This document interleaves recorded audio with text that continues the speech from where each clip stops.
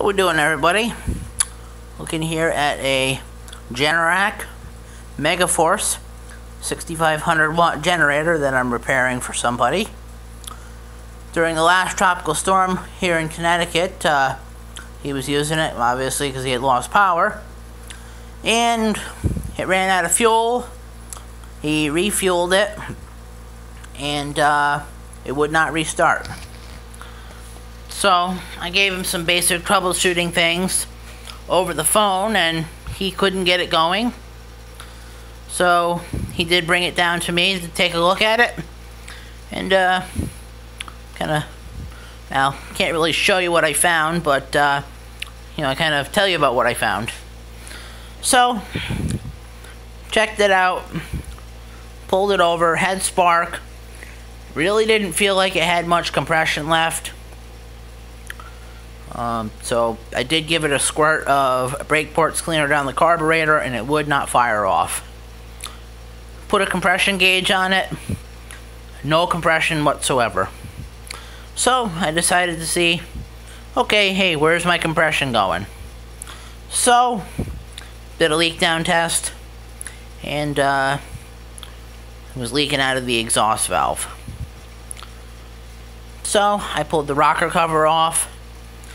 I found the exhaust rocker and push rod loose, and I was able to pull the exhaust push rod out by hand, which shouldn't be able to do that. So I ended up pulling the cylinder head off, and what I did find was that the exhaust valve was really coked up, you know, really bad carboned up. And the exhaust valve, I actually could not pull it out of the cylinder head by hand. I had to take a brass punch and punch it out. So I did take, and I cleaned up the cylinder head in my ultrasonic cleaner. And I also cleaned the other valve train components. They cleaned up really, really nice. And so after I cleaned the valve stem and valve guide on the exhaust side, the valve moves like it should now. And, you know, again, just cleaned everything in the ultrasonic. I did clean the valve guides with these little bore brushes that I have. So I just ordered all my parts earlier. Just for parts, obviously top end gasket set, so rocker cover gasket, head gasket, exhaust gasket, carburetor gaskets. Ordered a new lock or new jam nut here for the intake valve adjuster. That was really tight coming off, and I did manage to round it off, so I want to make sure it's right going back together.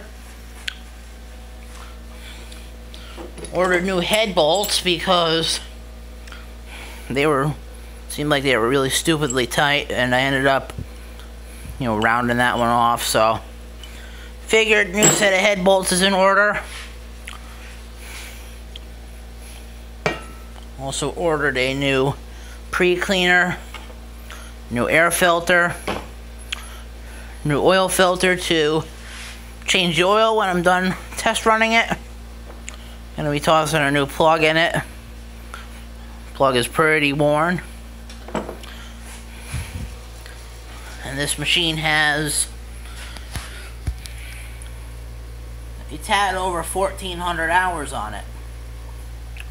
Now, as far as what caused all of that coking up in the valve is, talked to a buddy of mine who he's been doing OPE repair for a lot longer than I have, and one thing he asked me was, does this generator have an idle control?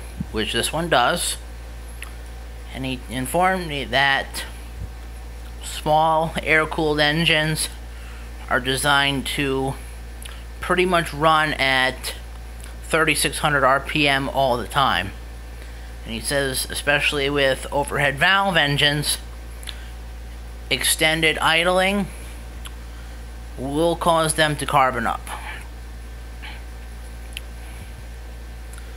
So, kind of figured out what happened there. So once I get all my parts and can get my cylinder head back together, I'm going to be lapping the valves in and put her back together and run her.